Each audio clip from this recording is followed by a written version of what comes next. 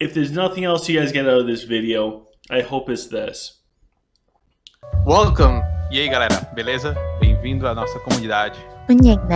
Welcome to our community. Hey, what's going on guys? It is OGC here. Today we have a new patch video coming at us. So we're going to check out what's going on in this new patch and also go over why this is one of my favorite patches of all time. So we do have a new patch coming out. It's patch 1.21.12. I think I said that right. There's so many ones and twos. Thank God I'm not like super dyslexic. So on July 16th at 1 a.m. UTC, the servers will be down for 2 hours. That's going to be 2 hours that I will be in bed early. So the reason why this patch I absolutely love is because it is quality of life changes that if you've been playing Art of Conquest for a while, you're going to be super happy about. Not all, but a lot of those little annoying things that happen in game that you're like, why is this happening? Most of those are resolved. So first and foremost, we have lifetime Patreon now has private something that grants you access to the witch shops wherever you are. So now you don't have to run around the entire map going to the witch shops. That's huge. I am so lazy with this. I no longer have to fight over witch shops. They just hand you potions, and sometimes I feel so lazy I don't even want to run over and pick up those potions. Luckily for me, I have lifetime Patreon, so that means I'm going to now get all of these potions without having to let out a giant sigh before doing so. The next change is the witch shop. So they're going to restock at noon and midnight UTC, which for me in the Eastern Coast is 8 p.m/8 a.m. This is actually a really good time for me because I'll wait until 8:30 to go to bed, Eastern time, p.m. And I wait for that time so I can get the restock of the shop before I go to bed. It can be annoying trying to do the witch shop at 4 a.m. in the morning when I wake up for work. So now, before I go to bed, I can just quickly open up my tabs, go to the private skill, and collect all those wonderful juicy potions. Honestly, amazing.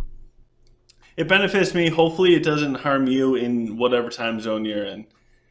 Next, we have the preset formations. So this is after deploying your troops, you can now save your current formation to a preset formation. I don't know how many times I have been in the game, I've set up an amazing formation and I'm like, I want to keep this formation. And then I exit out and I try and make that preset and I just can't remember it. Or I take screenshots and it takes minutes of my life wasted having to go back and forth between pictures and the presets. So honestly, I am very happy with this the preset formation. Now we can easily go and add them. So if we're experimenting with things and we find a better formation, we can easily swap it out or add it into our presets without having to worry about the hassles. Next, we have ability points. So the distribution of hero ability points can now be reset once every 24 hours at no cost. Thank you, Lilith. This is huge.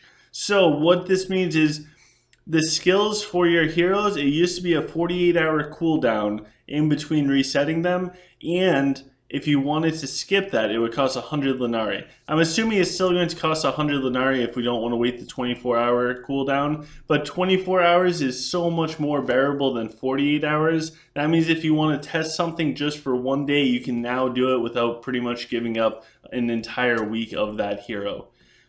Also, when we go into duel people and we want to change our dragon, all of our gear will be swapped to whatever set we pick, and all of our skills will be swapped to whatever skill set we pick, even if we're only changing the dragon.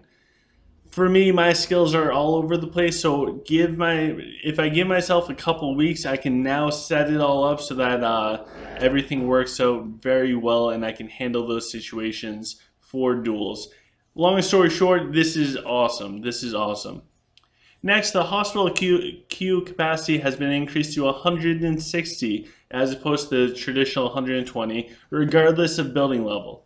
The increase of recovery time speed gained by upgrading the hospital remains unchanged. I don't care about the recovery time. This is huge for humans for many, many levels.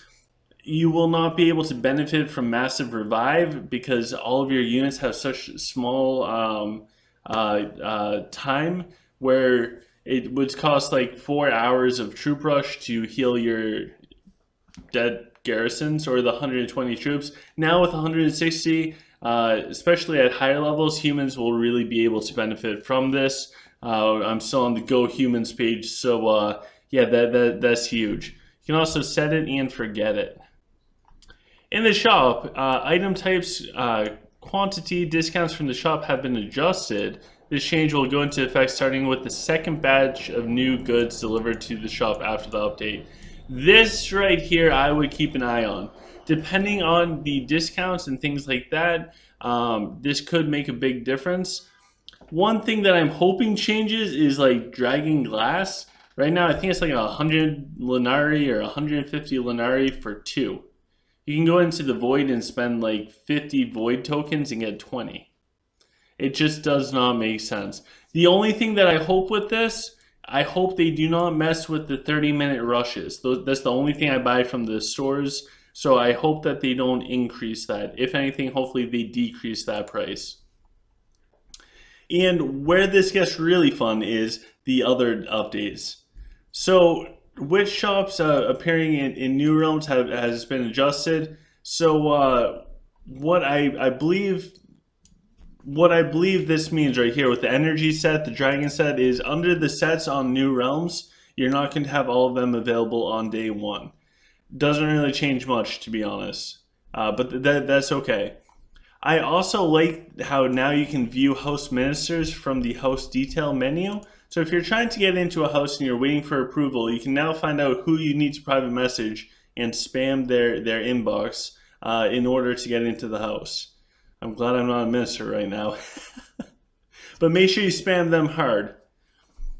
The next one is, now you can view the bonuses granted by a hero skin by tapping, holding the skin preview in the character menu. So sometime I'll show you guys how to get to that, but if you hit general, you go to your character and then you scroll through the different characters. You can see different skins you can get for characters. If you hold down on it, now you can see the bonuses.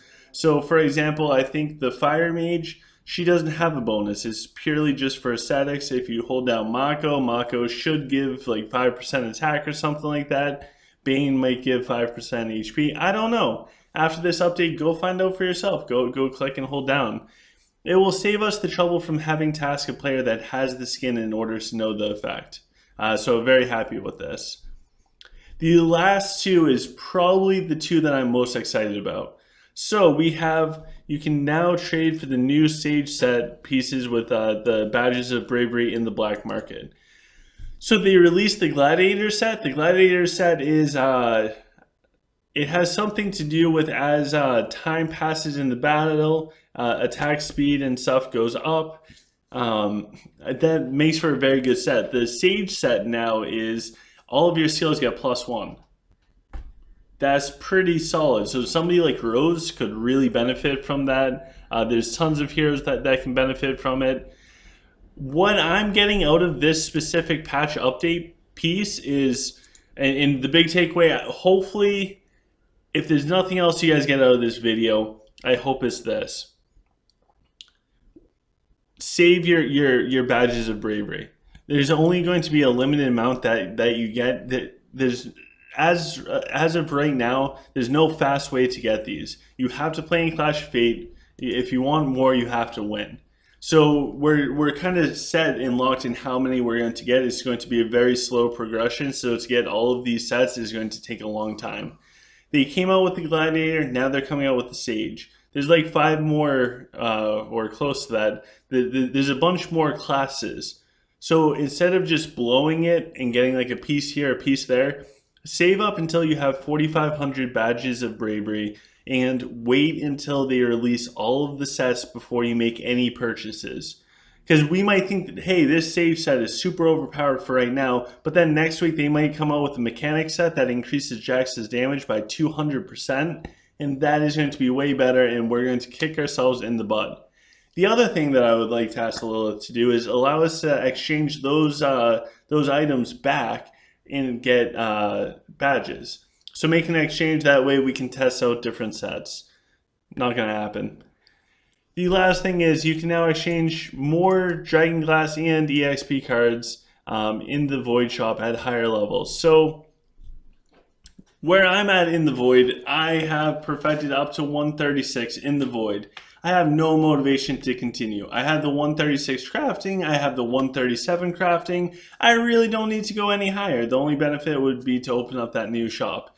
Now that I know I can get more Dragon Glass and more EXP cards, the higher up I go, I really want to unlock that shop. So that gives us a good incentive to keep progressing in the Void. And hopefully, for you guys watching these videos and for myself, I too can now level up my heroes all the way. So, if you guys like this content and you want more of this content, please smash the big thumbs up button. It helps out this channel tremendously. Subscribe if you have not subscribed already so I can keep bringing you guys videos every day, and you will get notified if and only if you turn on the bell notification. Down below in the link we have a bunch of good things. We have, first and foremost, our merch shop where you can get amazing t-shirts, highest of quality sweatshirts. You can get custom phone cases for the OGC community.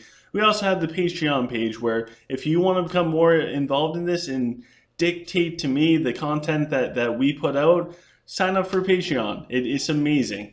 And the last thing is we have our OGC community Discord. It is not the official Discord of Art of Conquest, but it is the official OGC community one. So come join the OGC community. Chat, we have so much stuff going on Discord and such a great group of people. We would love to have you. So as always guys, I'll see you guys tomorrow and stay safe in Nor.